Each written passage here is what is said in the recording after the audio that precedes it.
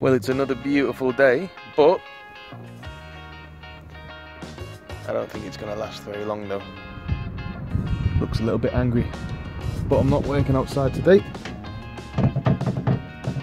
I am finishing off the rebirth for the most part anyway. So let's get this carpet off.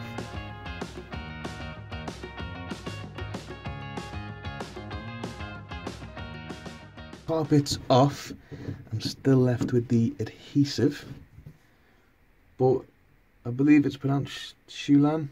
Can't really pronounce it, I don't think. But he recommended to use a scraper rather than the sanding attachment on the angle grinder, and hope that this works.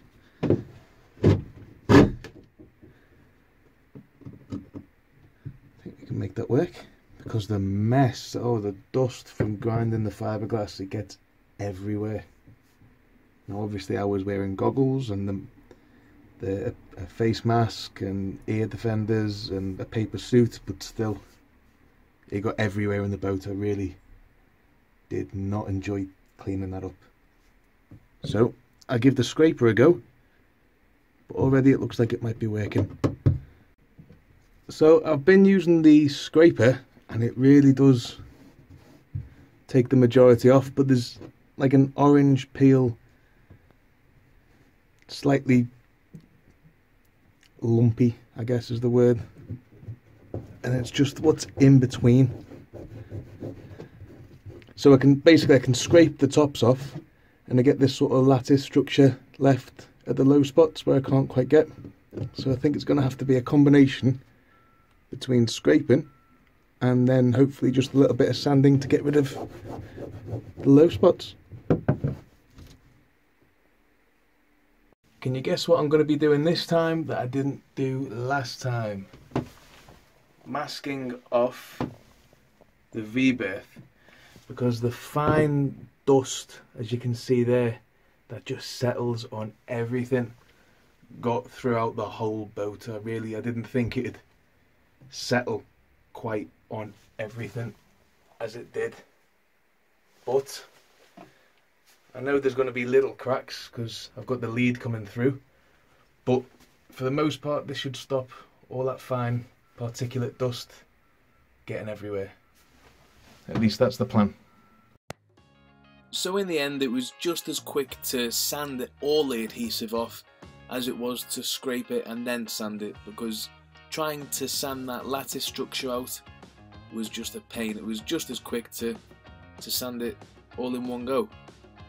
What you can see there is a repair. Now the inside looks fine, so I think it was just some sort of marine filler that they've used on the outside that doesn't let the light come through.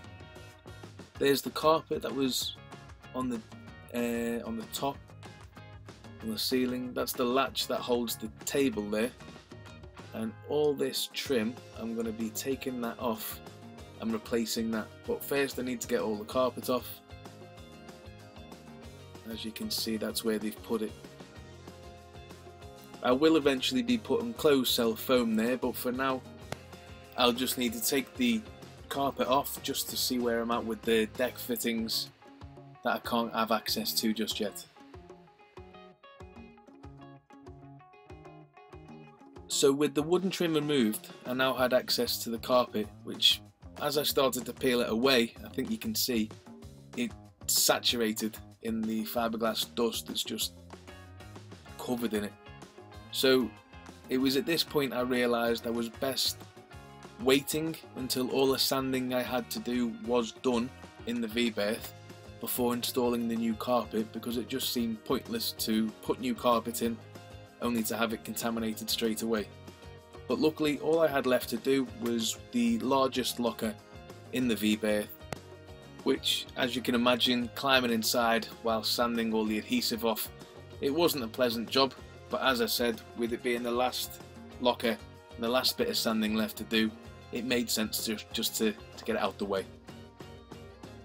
So now I'm finally ready to stick the closed cell foam onto the hull. I was going to sand the top here, but I've checked it with the scraper and everything that needs to come off we'll just scrape off. And I need to check the deck fittings, because that's, I don't know what it's called, but I know it's for the anchor, so I think I'll replace that before adding closed cell foam to the top. Then what I'll do is I'll put blocks here, fiberglassed on, and then have a nice trim going round. I'll put blocks every so often for me to be able to screw into. So there's the first meter.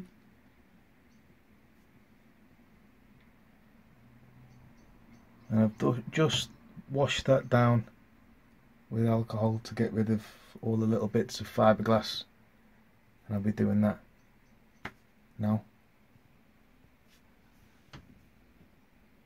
I still don't know what I'm going to do with the chain locker. I feel like it should be insulated because it's just cold for your feet or your head, wherever you want to sleep. But at the same time, it might look a lot better if it was just veneered.